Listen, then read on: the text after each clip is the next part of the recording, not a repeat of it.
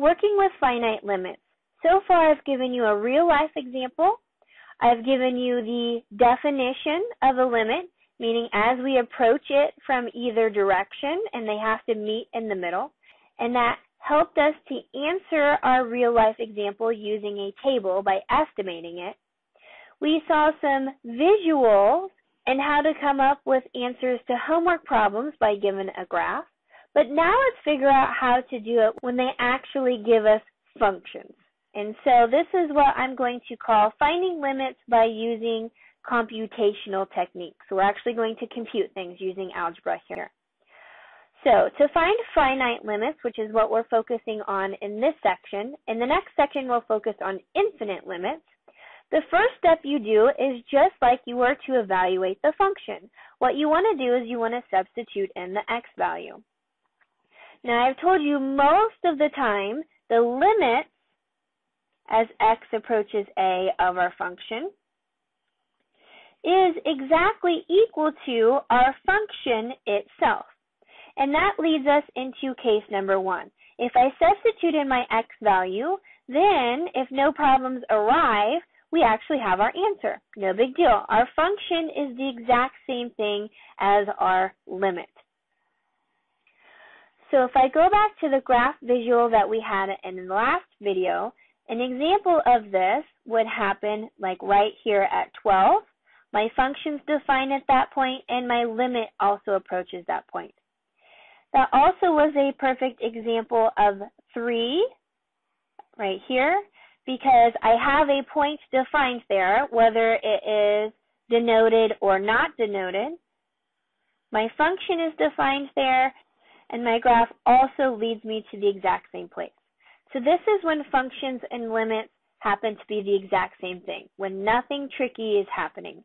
And again, we find those by just substituting in the x value, simplifying, and then we get our resulting limit. Another situation that may come about is if I substitute in my x value into my limit, meaning I substitute my a into my function. If I get something divided by 0, what's going to happen is we don't have to do any work whatsoever. Our answer is automatically going to be DNE, meaning it does not exist. Because if we go back to graphing rational expressions, we know we got 0 in the denominator when our function is undefined. And we graphed that by using a vertical asymptote. So if I have a vertical asymptote, what's happening is the graph's going to follow that vertical asymptote from one direction, and it's going to follow the vertical asymptote from the opposite direction most of the time. Hopefully you figured that out. Our graphs approach it from opposite directions. We know that the limit from the left has to match the limit from the right, so since that does not happen, our limit in this instance does not exist. So that's the reason if we get something divided by 0, our limit does not exist, because we have a vertical asymptote there, and almost all the time our graph approaches it at different directions. Another situation that came about here is if we get 0 in the numerator and 0 in the denominator. What that does, hopefully you remember again from graphing the rational equations video, is that creates a hole in the graph. Now, if I'm looking for when my function is defined, that hole would tell me my function is not defined there. But remember, limits don't care what's happening at that specific point. They care about what's happening approaching that specific point. So let me go back to, again, my visual happening here. An example of this is here at -4. I have a hole in my graph at -4, but I see my graph is approaching it from this direction, approaching it from that direction, so that means my limit here is at 6. So I don't care that there's a hole there, I care about what y value I'm approaching. So to get that y value, to solve it computational-wise, we have to do additional work, meaning something from the numerator and something from the denominator is going to cancel. So typically ways that we get that to happen is by factoring, rationalizing if you have a square root involved, and notice I left part C blank because you might have to be creative here.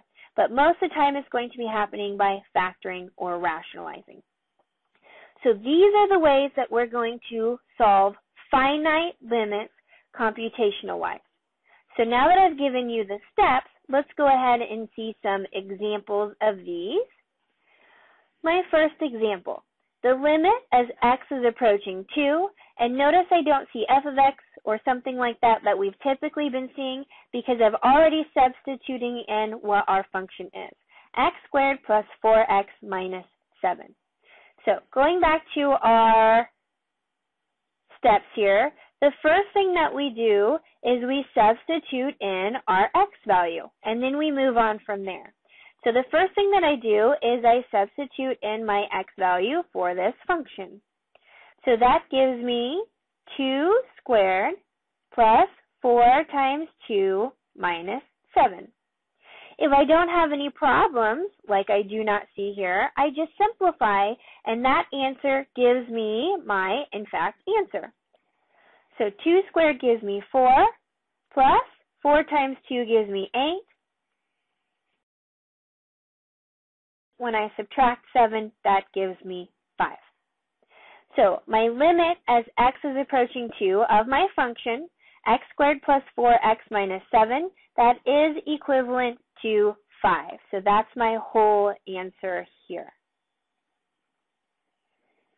Now, since there were no problems in this instance, that's when my function, so if I wanted to do f of 2, is exactly the same as my limit, is exactly the same as 5 here. And if I were to graph this, if you wanted to see the visual that went along with this, if I were to graph this, I would have an ordered pair. I would have a point on my graph of 2 and 5. So both of these, function notation-wise and limit notation-wise, tell me that I have an ordered pair of 2, 5, and my graph is approaching that ordered pair from both directions. Now, if you're a visual person like I am, perhaps you actually want to double check this and you want to see that ordered pair 2, 5 on our graph. So I'm going to utilize my graphing calculator here. X squared plus 4x minus 7. I have it substituted in for my y, so I can graph this. I'm going to graph it on the standard window of Zoom 6. Hopefully you know what this graph looks like. Since it's a degree 2, it is a parabola. This parabola has a positive leading coefficient, so it's opening up. So that means I have at least the right image that I'm looking for here. I want to look what's happening at specifically x approaching 2. So I do that by second calc. I look at my specific value, so I type in 1 or enter. Down here, it's telling me to substitute in what x value I'm looking at, which is 2. And I hit enter, and that gives me my y value of 5. So not only do I see my point defined at 2, 5, but I see my graph is approaching that point from the left, and my graph is approaching that point from the right. Hence, my limit is the same as what my point is defined there. Let's look at a second example of how to do these computationally. So I have the limit as x is approaching 3 of 4x plus 7 over 3 plus x. I suggest that you pause the video and see if you can come up to the answer with this one on your own.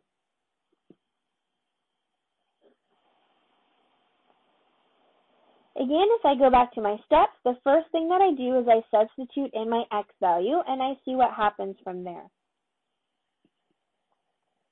So this gives me 4 times 3 plus 7 over 3 plus my x value of 3. On the top, 12 plus 7 gives me 19. On the bottom, 3 plus 3 gives me 6. I didn't have any problems happening in this example, so therefore I have my actual answer, 19 over 6.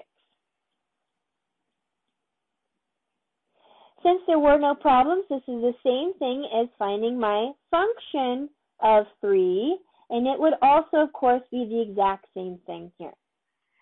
Now, if you wanted to see this visually, I encourage you to do so. I plug in my function into my graphing calculator, 4x plus 7 over 3 plus x, or you could graph this by hand since we've learned all of those steps in the last set of videos, graphing rational functions. You could come up with your y-intercept, your x-intercept, your vertical asymptote, your horizontal or oblique asymptote. Let me go ahead and graph this again on the standard window, Zoom 6.